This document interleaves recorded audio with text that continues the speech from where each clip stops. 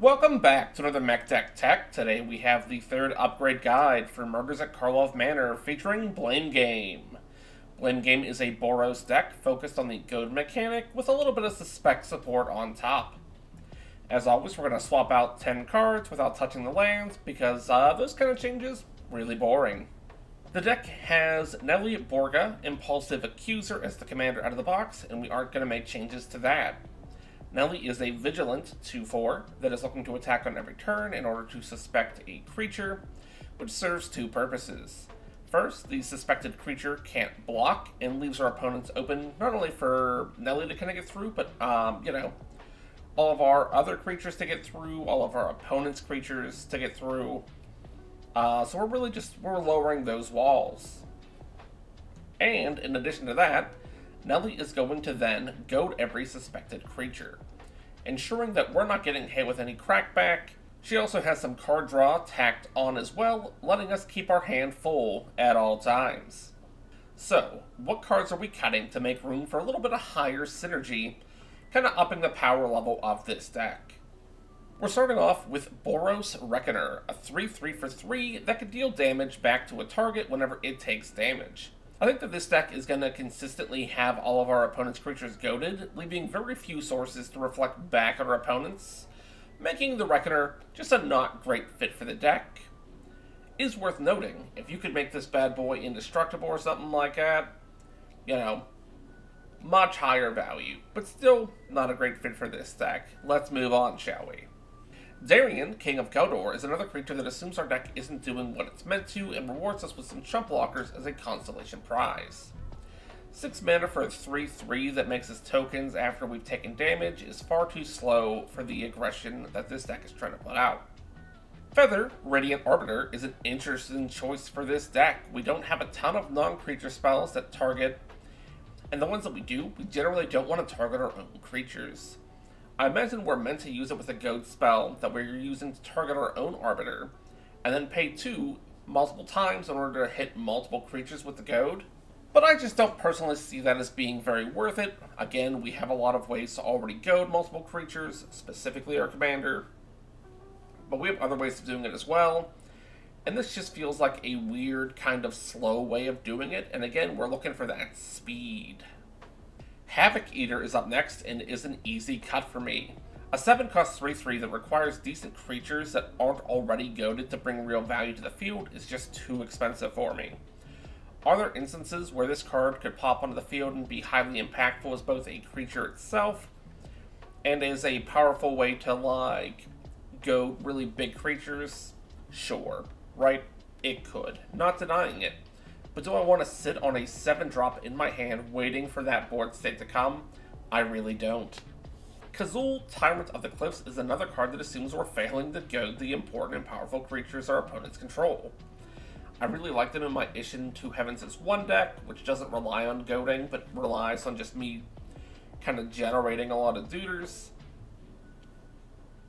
But in this deck, we're goading our opponents, they're not really attacking us.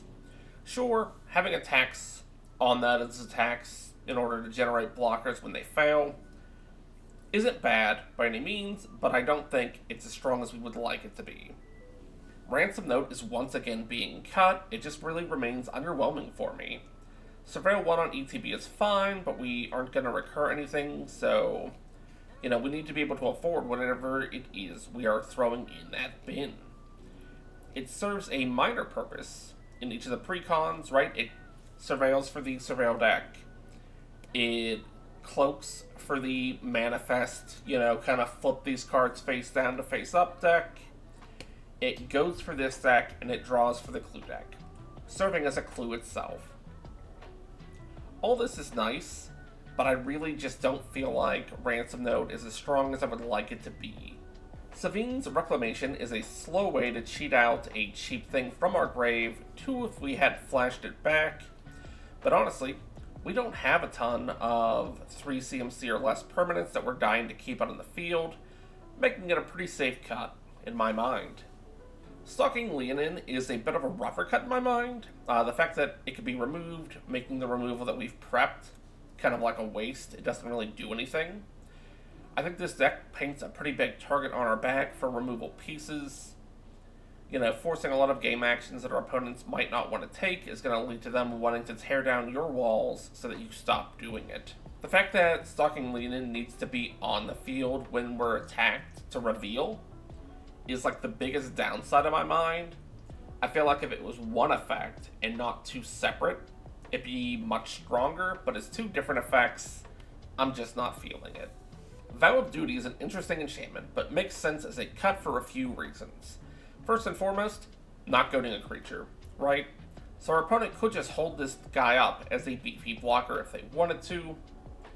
Secondly, the creature becomes vigilant, meaning even if they do attack, guess what? Still a blocker for them. Sure can't attack us, but it's still allowed to block our creatures. Last up is Winds of Wrath, which destroys all creatures that aren't enchanted, and we're only looking to enchant our opponent's creatures in this deck, meaning that we're wiping our own field. And letting our opponents' likely beefed up goated creatures live, and it really feels like a non-bow in this deck. But with those 10 cards out, what are we adding back into the deck in order to beef it up? Popular Entertainer is first up and gives our commander an added ability that when we damage a player with one or more creatures, we get to goad a creature that they control. All we need to do is have a single creature get through, and with a number of flying creatures in the deck, it's a nice source of some extra temporary goad for us. Moving up into our sorceries, we have Taunt from the Rampart, which serves two purposes. First being that we're goading all creatures our opponents control, meaning that we're safe from crackback for at least a turn. Secondly, those creatures cannot block, so we should see everyone's life fall, and fall fast, leaving us to clean up any stragglers on the following turn. Slicer Hired Muscle is up next, and is looking for us to pass him around the table as a double-striking 3/4 that's goaded. We're aiming to have that, that Slicer deal 6 damage to each opponent, and if that happens to fail and they have blockers, odds are 6 damage to a blocker is going to remove it. Ideally, Slicer lives through that damage, but if not, he still served his purpose. Following up the Hired Muscle is Nils, Discipline Enforcer. They're going to pass out power to our opponents, taxing that power in order for them to attack us. Those creatures are also pretty likely to be goaded, so the tax is really just icing on the cake as we force our opponents to pound each other into the ground for us. Karlach, Fury of Avernus, is up next and is giving us some extra combats, which is going to push our commander to suspect 2 creatures per turn instead of just 1. Doubling those triggers is definitely going to speed up the game tremendously for us. After Karlach, we have Grenzo Havoc Razor, a versatile card that is either upping our goad game or stealing cards from our opponents. And while it's definitely here for that goad effect, if they happen to have just tutored, scribed, or surveilled a card to the top of the deck, it could be worth stealing. Up next, we have Bothersome Quasit, to increase our goad potential even further, but more importantly in my mind, makes it so that goaded creatures cannot block. Sure, the Suspect mechanic attached to our commander already makes it so they can't block, but we do have other ways of goading creatures, and we want to be able to make sure that our path is always clear, right? I don't want anything in my way, I'm just coming in to punch you in the face, I'm doing red boy stompy things, like, here we come. Aurelia, the Law Above, is here to draw us cards on everyone's turn, and eventually sling some free damage to boot. All that tied to an evasive 4/4 body is really icing on the cake, and the fact that we can bring them out the turn after our commander lets us, really step on that gas super early. Argus Koss, Spirit of Justice, serves 2 purposes. Right, so it's going to suspect the creature on ETB and on attack, which is strong with our commander in the early game, because every time our commander attacks, we're goading all suspected creatures, right? Not just the one that they happen to have just suspected themselves. But in the late game, right, if there's a powerful effect that's just being persistent on a creature that's been suspected, it's just not dying. On attack, we could just be like, oh cool, that thing's exiled. Get it out of here. Last up, and our golden nightmare of the deck.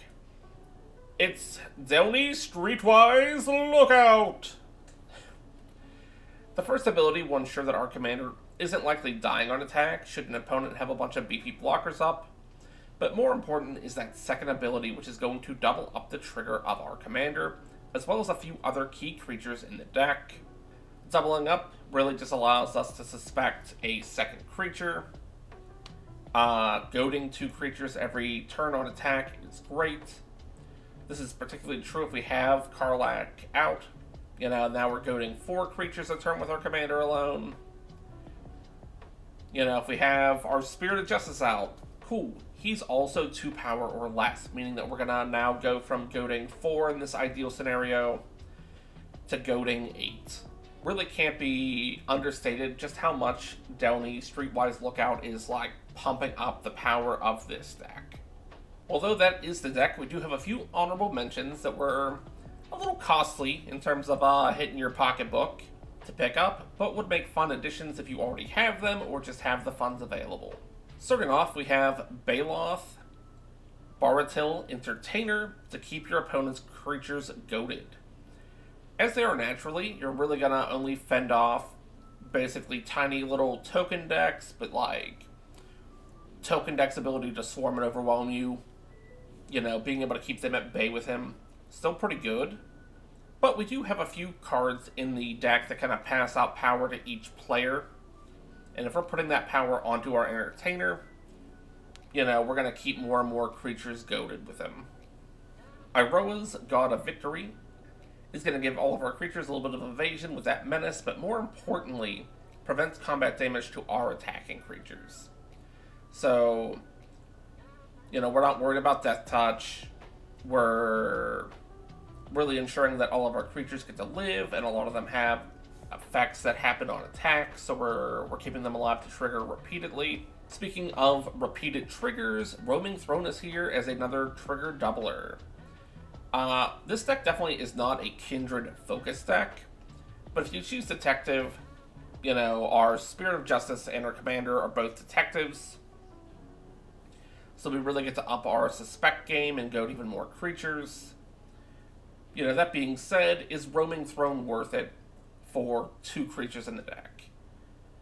Kind of up to you, but like, maybe?